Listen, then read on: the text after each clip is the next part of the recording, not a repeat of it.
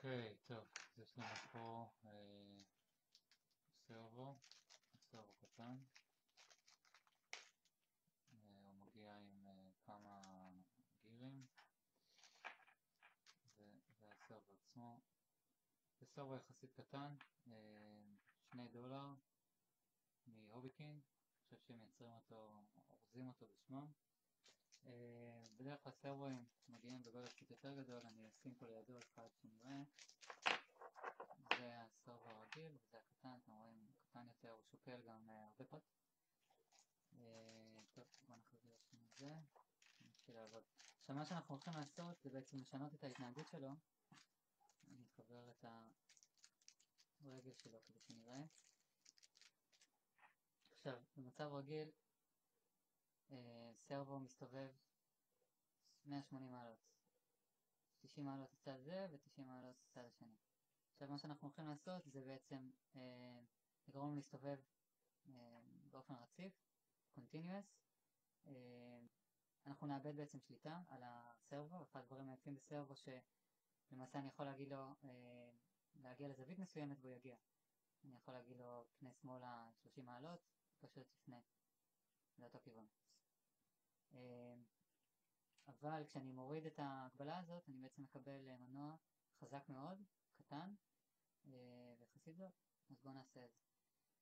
עכשיו המכלול פה מוסתר מאחורי 4 ברגים ארוכים. נפתח את הברגים האלה.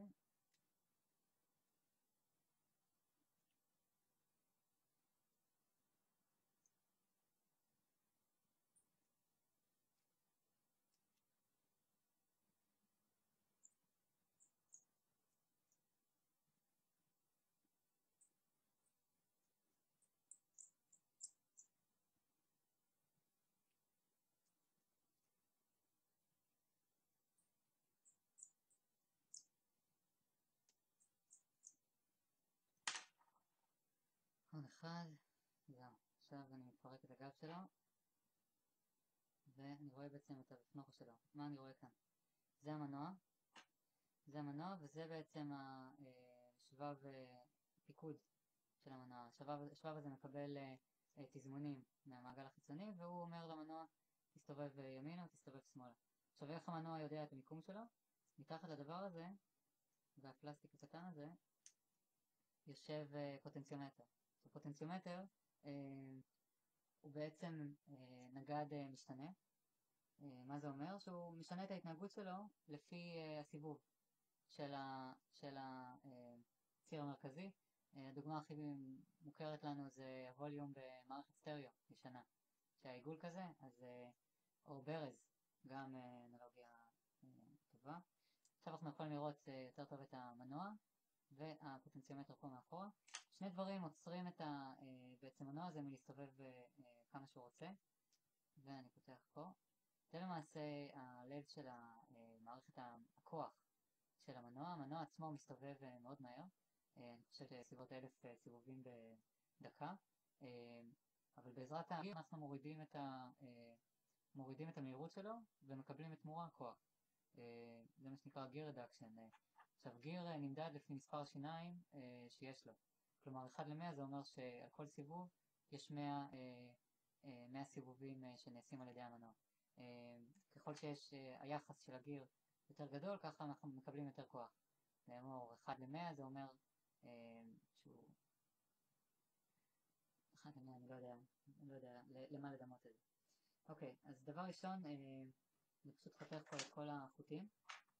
החוטים בסופו של דבר שמעניינים אותי זה החוטים שהולכים ישירות למנוע, שני אלה. פתחתי אותם קצת דק מדי, אבל לא נורא. ואת כל המעגל הזה למעשה אני לא משתמש בו. בשלושה חוטים האלה אני אשתמש כשאני אשתמש בעצם רק בחום והאדום, שהחום הוא בדרך כלל גראונד והאדום הוא בדרך כלל פלוס. מעגל חשמלי צריך פלוס ומינוס.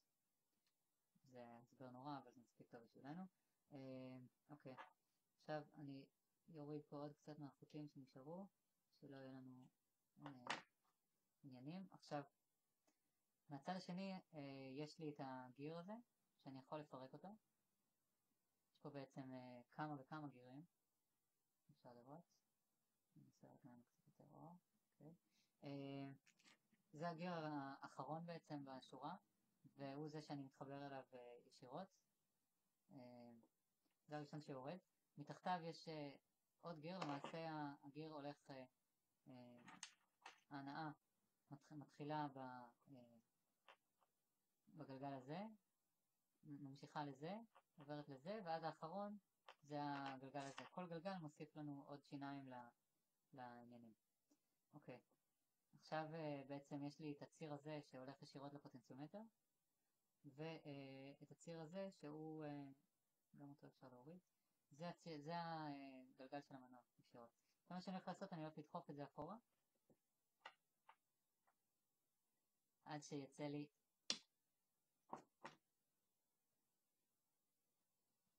אוקיי, וזה בעצם הפוטנציומטר. עכשיו, אם נסתכל פה, אפשר לראות שהפוטנציומטר בעצם מוגבל בסיבוב שלו. לא יודע אם אתם יכולים לראות, אבל יש פה בעצם שתי שיניים כאן שחוסמות אותו. מה שאני הולך לעשות, אני הולך פשוט לחתוך את המקום הזה ולאפשר לגלגל הזה להסתובב בחופשיות.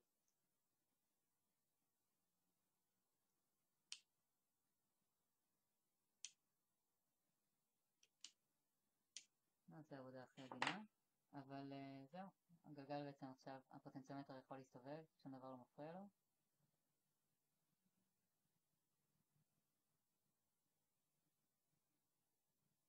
מצוין. אני אגזום עוד קצת מהפוטנציומטר, שלא יפריע לי.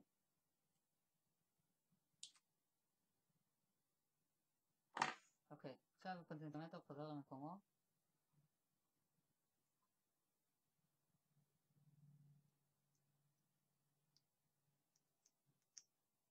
אוקיי. יפה. בסדר. עכשיו הדבר השני שחוסם לי את המערכת גירים, על אחד הצירים שמתי לב שיש שני הפינים האלה, אני אסתכל עליהם מהצד, אתם רואים? גם אותם אני פשוט לחתוך, עושים מפלסטיק, זה יורד בלי בעיה. אני רוצה לחתוך כמה שיותר כדי שלא יפריעו לשאר הדברים. מצד שני, אני לא רוצה לפגוע במערכת העדינה הזאת של הגירים. זה סרבו זול, כל הגירים שלו עשויים מפלסטיק, יש סרבואים טובים יותר, שהמערכת גירים עשויה מחומרים יותר עמידים. אוקיי, עכשיו כרגיל בעיה לזכור מה נכנס איפה. זה פה, זה כאן. עכשיו האחרון צריך להתאים את הכיוון שלו, זה יכול לקחת קצת זמן. וואלה, פעם ראשונה. זהו, למעשה המודיפיקציה המכנית הסתיימה. אני יכול לחבר פה. בואו נבדוק עוד פעם. לכן חיברתי נכונה. אני רואה שקצת בולט לי, לא עשיתי עבודה מושלמת. אתם רואים, יש פה קצת חסרים. אני אעשה עם הסכין הפני. זה קצת יותר מדויק. ויופי. פגעתי בגיר עצמו גם. אני עדיין חושב שזה יעבוד, זה לא יהיה הגלגל הכי כיפי בעולם, אבל יש לו מספיק כדי עדיין לעשות את הנזק. בקיצור, צריך להיות עדינים עם הדבר הזה.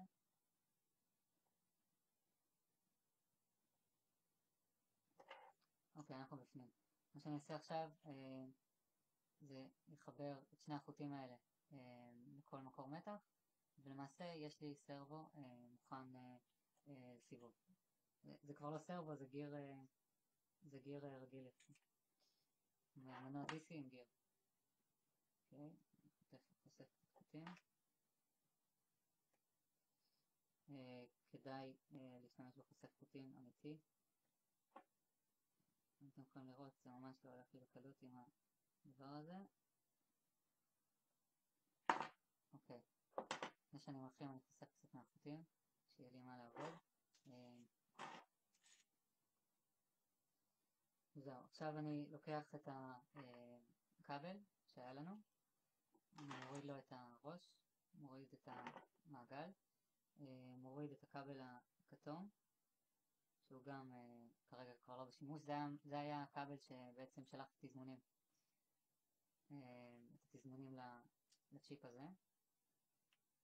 אוקיי, עכשיו בעצם יש לי את הכבל שאיתו אני אשתמש כדי להניע את אני אשתמש בחושף חוטים הנוראי הזה. וואלה, עשה עבודה.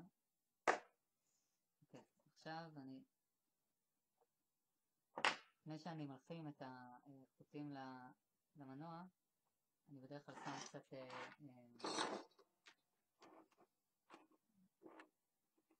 שם קצת בדיל על החוטים, ואז יהיה לי יותר נוח להכין. אוקיי, ככה.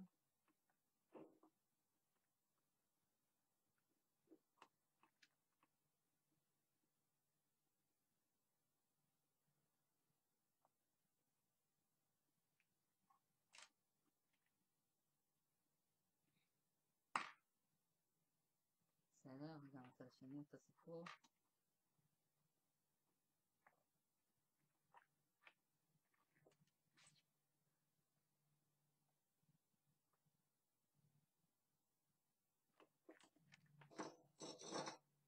אוקיי, עכשיו לפני שאנחנו מסיימים את זה, אני שם קצת, לוקח חתיכה של שרינק. שרינק זה כבל היט שרינק, מה שנקרא. כשמו כן הוא פשוט מתכווץ לחום. אני אקח שתי חתיכות קטנות. אני משתמש בזה במקום, נגיד, בשיטה יותר זה לשים איזולירבן. אני משחיל אותו קצת רחוק מהחלק שאותו אני הולך להכין. עכשיו אני קצת מקצץ, לא צריך כאלה רגליים ארוכות. אוקיי, עכשיו שוב עם המלחם. מכין צד אחד לפלוס, צד אחד למינוס. לא ממש משנה הכיוון, עכשיו זה מנוע לכל דבר, מנוע DC לכל דבר, שפשוט אני אתן לו מתח הופכי, הוא יסתובב לכיוון ההפוך. אז אין פה מה לחשוש. אוקיי, קצת חסר לי פה בדיל. בסדר. יש לנו חיבור די טוב. אני עכשיו משחיל את השרינק, ועכשיו אני אחמם אותו. השיטה הטובה היא לחמם עם בלורר, שאין לי כל כך, אני אעשה את זה עם מצית. זה לא מומלץ, אבל זה עובד. אוקיי, עכשיו למעשה אני יכול לסגור את המכלול. אני מניח את החלק העליון בצורה נכונה, ככה. עדיין לא סגרתי למטה. זה יהיה זמן טוב לבדוק בכלל שזה עובד. ידנית אני אסובב את זה. אוקיי, זה מסתובב, זה טוב. עכשיו אני אסגור את זה.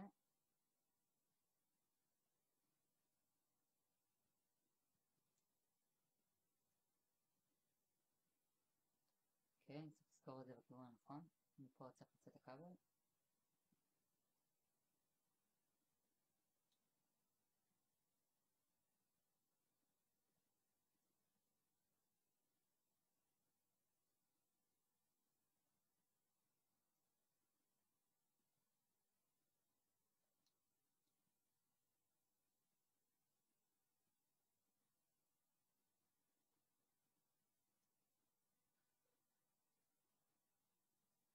עוד קצת. לא, אני מוודא שהכל סגור ולא מציץ משום מקום. וסוגר את כל המכלול הזה.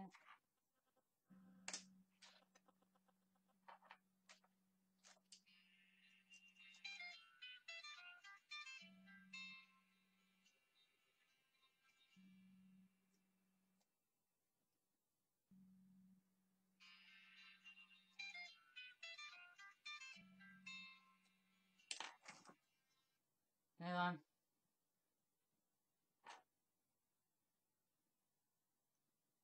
הלו.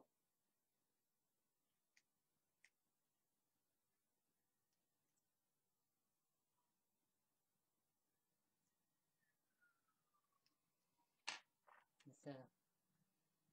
מה שנעשה עכשיו, אני אחבר פה שני חוטים לבטריה, ונבדוק שזה אכן מסתובב.